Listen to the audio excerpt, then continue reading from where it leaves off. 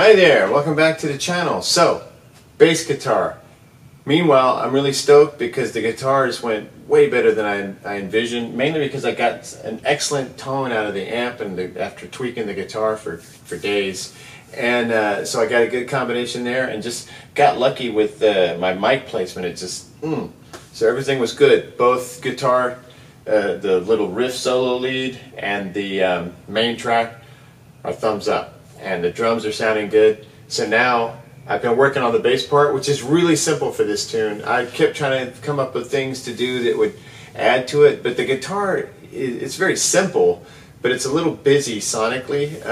There's different moments, like the guitar does all this different little stuff and little rhythm changes that kind of fill up the tone, and I don't want to distract or have something major underneath, you know, a whole other melodic structure underneath, so I'm kind of just following along.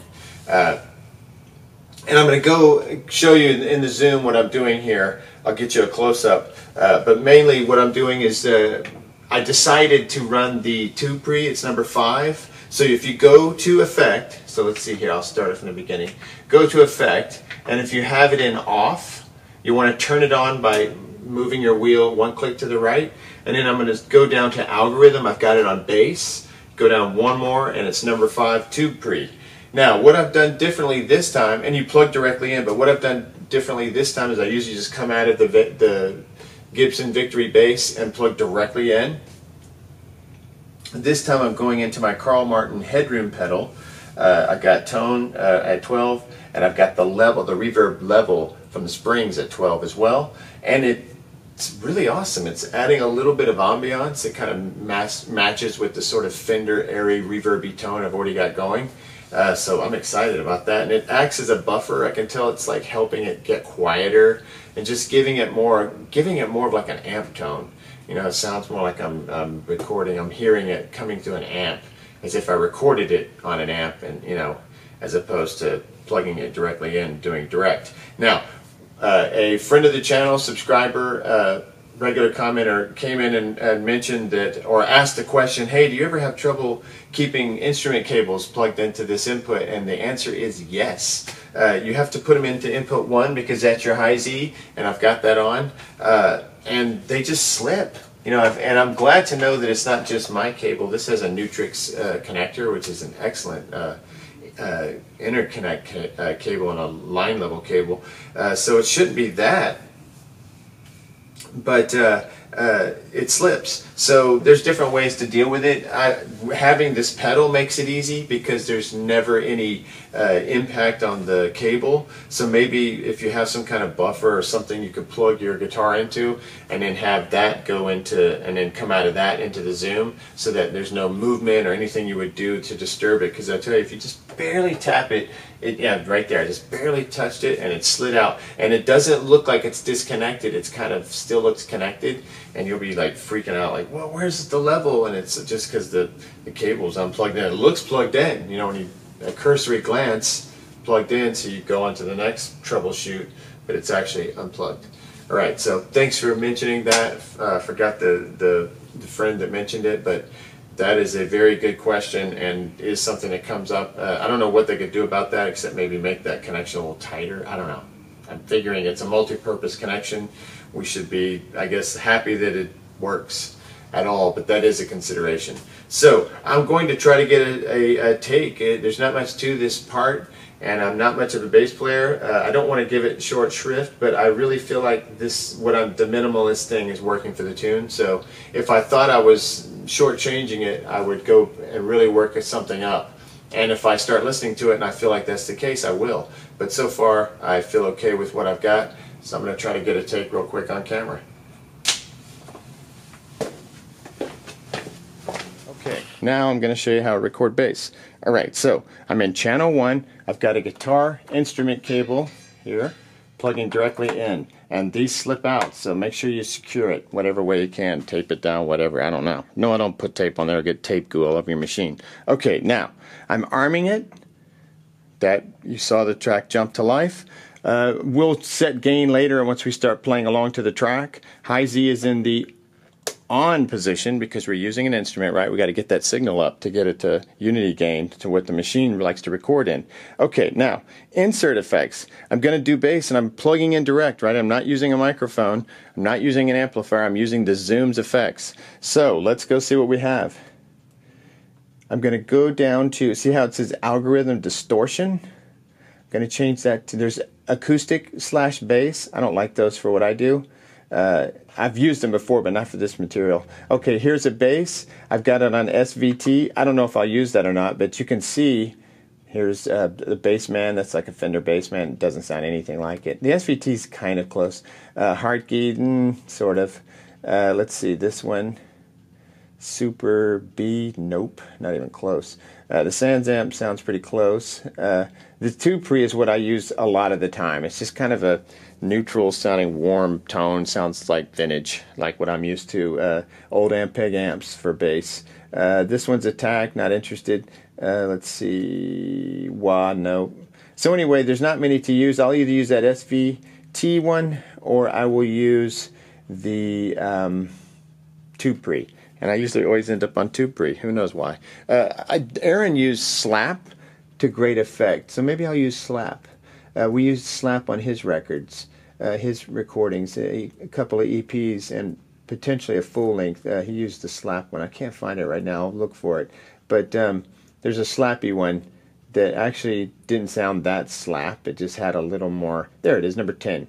Okay, so anyway, you pick the one you want, you arm your track, you play with your gain. I got my levels at 100, and then you just start playing along to the track and hit record when you're ready. Rockin' good news. All right, back out.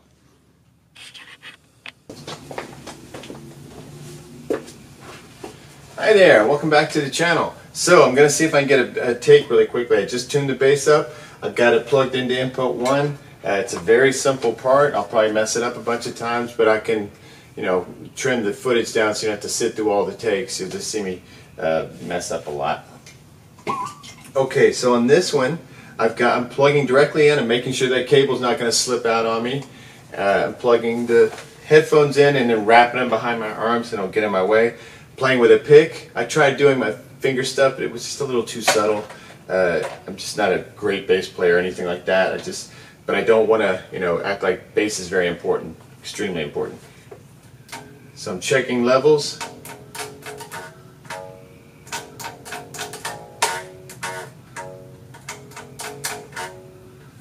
Okay, I'm going to push it just a little more. Don't want to record it too softly. Alright, so you'll see this is pretty simple. Let's see if I can rip one. Fingers crossed. Check one more time. New take. All my tracks are good. Okay, everything's groovy. You scratch my ankle and hit record play.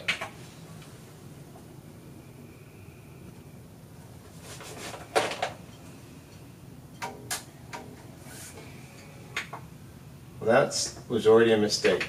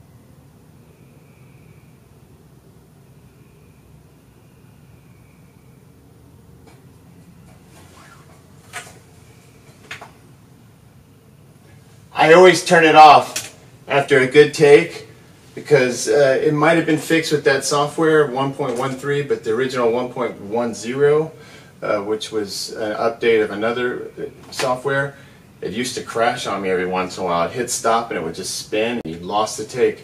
So out of habit, I always just turn it off, which project saves it. That was the take. We'll go back and see there was one little moment, but like I said, I like to leave the little glitches in so that it seems real. So it doesn't sound too multi-track, too faked, and I don't do any funny stuff, you know, afterwards. So I'm going to listen back and we'll see what happens. Hopefully I won't be here the rest of the night. Next time.